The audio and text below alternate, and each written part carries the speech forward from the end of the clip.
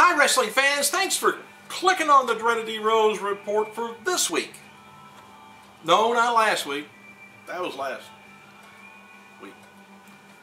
WWE issued the following press release this morning. Astronaut Buzz Aldridge to host commercial-free WWE Raw Monday night.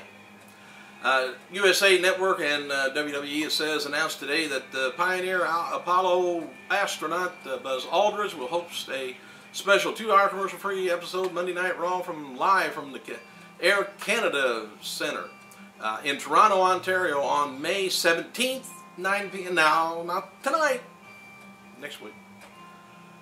On the USA Network, Aldridge will appear under his official WWE name, Rocket Hero. Who came up with that?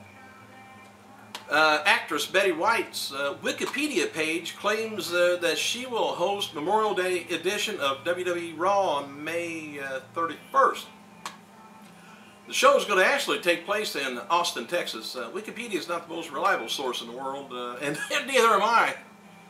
Anyway, her SNL hosting gig came after a grassroots campaign on her on Facebook, I guess, to get her on there. And the ratings came in good for Saturday Night Live. WWE Hall of Famer Jim Ross has updated his blog on the barbecue website saying comments about WWE's production values, comparing it to UFC.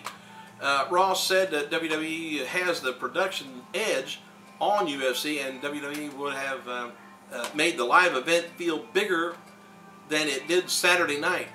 And he said, I have to admit that the show, when it came on the air, that I was kind of jonesing a bit from an adrenaline rush to feel, you know, the event that it gave me. But I guess Ross was there. Not sure, he didn't say anything about he did any kind of on-air stuff.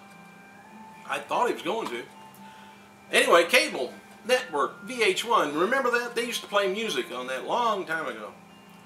Sent out the following press release over the weekend announcing that WWE superstar Chris Jericho will be hosting the second annual Revolver Golden Golds Awards on Saturday, May 22nd. The show is going to be honoring excellence in the field of heavy metal music. F4W Online, that said that Billy Gibbons from ZZ Top was in attendance for last night's WWE Raw in Jacksonville. WWE's hosted the show, you know, back, I think they were about the second or third host, I believe. Melina noted on her Twitter account that her physical therapy is going well, but she doesn't know how much longer she's going to have to be out of the ring. Her trainers feel it would take about 3 or 4 more months to fully heal, but doctors said she could return in late June or July. I hope so. The New York Times ran a big article this weekend on WWE and their celebrity guest host programs with quotes from past hosts and WWE stars. In the article, also, Triple H talked about the WWE PG product. He said, I've got young kids, he said. Boy, are we holier than thou now? Man, after having sex with corpse and all that. Anyway, years ago, we were what we were, and I certainly wouldn't want to have my kids watch that product. We've evolved. Well, after SNL and MacGyver star Will Forte compared WWE to SNL, Stephanie McMahon made a reference to SNL creators Laura Michaels and her father Vince McMahon. Vince would hate that I said this, she said, but he and Laura Michaels are a lot alike. They both have a clear vision and they both know exactly how they want you to execute it. The article also mentioned the previous reports about Buzz Aldridge hosting on the 17th. Anyway, this past Thursday's TNA Impact scored a 0.71 cable rating with 973,000 viewers. Eric Bischoff confirmed on Facebook this year's TNA Hard Justice pay-per-view will take place August 8th, so please make a note of that. A title versus career match will take place at TNA Sacrifice pay-per-view with Madison Rayne defending against TNA Knockout Champion against Tara, with her career on the line. As noted before, Tara is going to be leaving TNA after the contract expires just days after Sacrifice. So, do we know how the match is going to end? I guess. That ain't no spoiler. Anyway, TNA World Title match is on that pay-per-view too. TNA. AJ Styles versus Rob Van Dam. TNA X Division match is going to be Doug Williams versus Kaz. TNA Tag Team title match is going to be Shannon Moran, Jesse O'Neill versus Matt Morgan, and a partner to be picked by Hulk Hogan.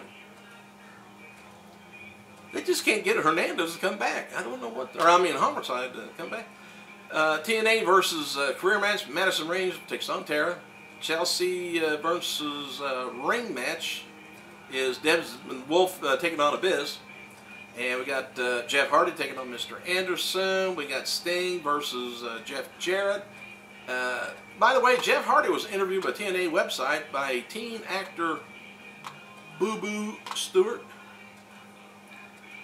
Anyway, read the full article. You got to go to their website. But here's some of the highlights from it. Favorite match, Jeff Hardy says, overall it would have been WrestleMania 7 in Houston. It was the second TLC match and one where Edge speared me. I was hanging from the belt off the hook of the ring. It kind of choked me up even when I watched it.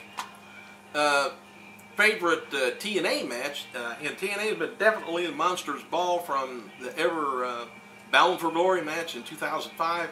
It was me and Abyss, Rhino, and Sabu. Both of those matches were matches with stipulations. You want to know the favorite regular match of all time? It was the Great American Bash 2008 with Umaga. I never would have thought of that.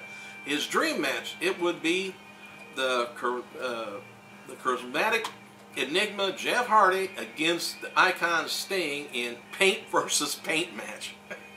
I'm talking about the Crow version, he says, instead of the current Sting. It's never happened before, but never say never. His band, Peroxy, Jen, said, wanting to know about that, he said, I haven't given up on the name or specific type of music yet. Sometimes I refer to poetry as emotionary, written emotion to best describe it. Combination of alternative rock and grunge metal, along with something else. ECW regular Balls Mahoney made a surprise in-ring. He showed up at the Ring of Honor show, which I don't talk too much about that. I really don't get it on our cable network. I'm going to try and get some of their matches. Real good pay-per-views and shows. Anyway, he showed up Saturday night in New York.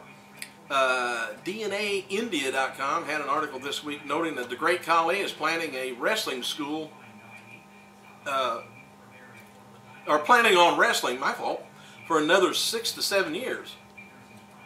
When's it going to start? The article also talks about Khali wanting to build a wrestling school in his country to train wrestlers in the WWE style of wrestling.